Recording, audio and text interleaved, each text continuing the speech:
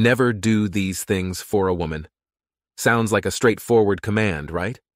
But here we are, navigating the dating scene, where the line between charming and overstepping can be as thin as your patience on a bad date.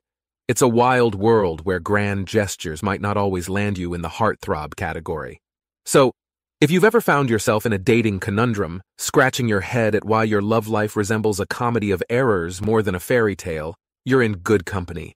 Buckle up as we dive into the nitty-gritty of dating do's and definite don'ts, ensuring your next romantic move is met with hearts and eyes, not rolled ones. Let's unravel the mystery together, shall we? 1. Don't be the sole source of her self-esteem. Jumping into a relationship shouldn't feel like you've suddenly become the sole cheerleader in the self-esteem Olympics. You're doing everything from crafting pep talks to dishing out compliments like candy on Halloween, all in the hopes of keeping your date's spirits sky high. But here's the kicker.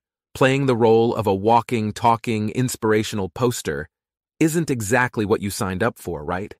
It's important to be supportive, sure, but if you're the only thing standing between your date and a self-esteem nosedive, it might be time to reconsider the dynamics.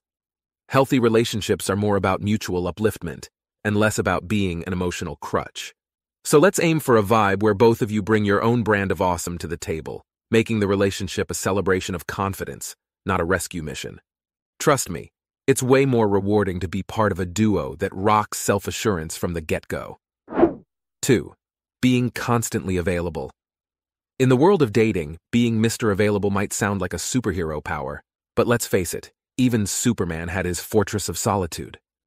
There's something about playing a little hard to get that adds that spice to the dating game. Now don't get me wrong, being responsive is great, but if you're replying faster than the speed of light every single time, it might just send the wrong signal. It's like, hey, I have absolutely nothing going on besides waiting for your text. Not exactly the most attractive vibe, right? Balance is key here. Show that you're interested, but also that you've got a life full of exciting chapters, or at least a hobby or two. It makes you more intriguing and, let's be honest, a tad more mysterious. And who doesn't love a bit of mystery? So, let's dial down the 24/7 availability and keep the intrigue alive. After all, absence makes the heart grow fonder, or at least more curious. 3. Trying to fix her problems. Diving into the dating scene with a tool belt ready to fix every problem that comes your way? It's a noble effort, but let's pump the brakes on the Mr. Fix-It persona. Picture this. Every time your date shares something, you're jumping in with solutions, like a handyman ready to patch up a leaky faucet. But here's the twist. Sometimes the faucet just wants to leak a little, you know? It's not always about fixing the drip, but about listening to the sound it makes. Offering an ear instead of a toolbox can make all the difference. It's about being there, offering support, and maybe sharing a laugh over the absurdity of life's little leaks. So next time you're tempted to swoop in with a quick fix, remember that some problems just want a witness, not a plumber. It's the art of being present, not necessarily the hero. And that, my friends, can be a game changer in the world of dating. 4.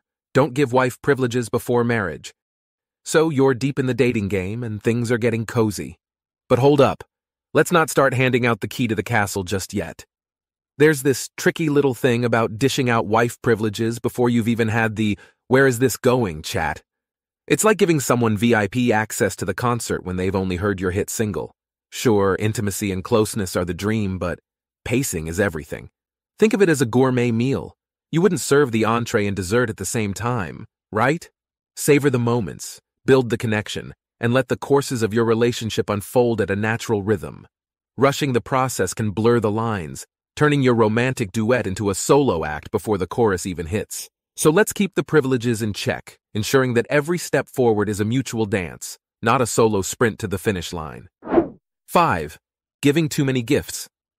Navigating the dating waters with a treasure chest of gifts might seem like you're set to sail smoothly, but let's not turn this into a pirate's bounty situation. Showering someone with presents right off the bat can feel more like a bribe than a genuine gesture. It's like saying, "Hey, look at all this shiny stuff. Don't you like me now?" But here's the thing. Real connections aren't built on a foundation of gift cards and glitter. It's the small, thoughtful moments that truly count. Like remembering their favorite coffee order or sharing a laugh over an inside joke. These are the golden nuggets that forge a genuine bond. So, Let's put the treasure map away and focus on the real treasure, building a connection that's not measured by price tags but by the priceless moments you share. After all, the best things in life, and especially in dating, aren't things. 6. Being a yes man. All right, let's talk about the classic dating trap of becoming Mr. Yes Man. It's like you're so eager to impress that no has vanished from your vocabulary. Suddenly you're nodding along to everything, from pineapple on pizza to skydiving on a second date, even if heights make you queasy. But here's the scoop. Agreeing to everything doesn't make you the dream date. It makes you a human echo. Real talk. It's the spice of differing opinions and healthy debates that add flavor to any budding romance. It shows you've got backbone, your own tastes, and hey, a personality that's not just a reflection of theirs. So don't shy away from sharing your true thoughts.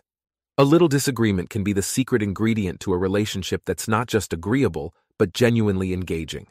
Remember, it's about finding harmony, not being a one-man band playing whatever tune is requested. 7. Changing yourself completely. Ever caught yourself morphing into a human chameleon on dates, changing colors to match the scenery? It's like one day you're into indie films and artisanal coffee, and the next, you're pretending to understand the offside rule in soccer because, well, your date loves it. But here's a little truth bomb. Relationships aren't about casting yourself in a role that's not really yours. It's like wearing a costume 24/7, and let's be honest, that gets exhausting. The magic happens when you're unapologetically you, quirks and all. Because believe it or not, those quirks, they're your superpowers. Authenticity is your ticket to finding someone who's jazzed about the real deal, not just the highlight reel. So drop the act, embrace your unique brand of awesome, and watch as the world opens up to a story where you're the star, not the understudy. After all, genuine connections are made in the wings, not just center stage. 8. Excessive flattery. Rolling out compliments like you're the red carpet at a Hollywood premiere might seem like a surefire way to charm, but let's pause for a reality check. When flattery starts flying faster than confetti at a parade, it begins to lose its sparkle. Imagine telling your date they're the embodiment of sunshine mixed with a double rainbow. Sounds nice, but dial it back, Shakespeare. The thing about compliments is they're like seasoning. Just the right amount can perfect the dish, but too much, and you're left with a taste that's hard to swallow. Aim for genuine, heartfelt acknowledgments that show you're paying attention, not just playing the praise game. It's the difference between, wow, your passion for art is really inspiring, and you're the greatest artist since Picasso. Keep it real, keep it sincere, and let your compliments be the cherry on top, not the whole sundae. 9. Never let her use you as a scratching post. Have you ever felt like you've become the human equivalent of a scratching post in your dating adventures? You know, there for convenience when things get a bit prickly? It's one thing to be supportive, but it's a whole other ballgame when you find yourself constantly on the receiving end of venting, frustration, or dare we say, clawing. It's like you're the emotional punching bag, dodging jabs left and right. But here's the deal. Relationships, even in the budding stages, are about mutual respect and kindness, not about being someone's outlet for every little annoyance. So if you're feeling more like a therapist than a potential partner, it might be time to reassess. You deserve a two-way street, not a one-way venting runway. Remember, it's about building each other up, not tearing down. So let's keep the claws retracted and aim for a connection that's more purr, less scratch.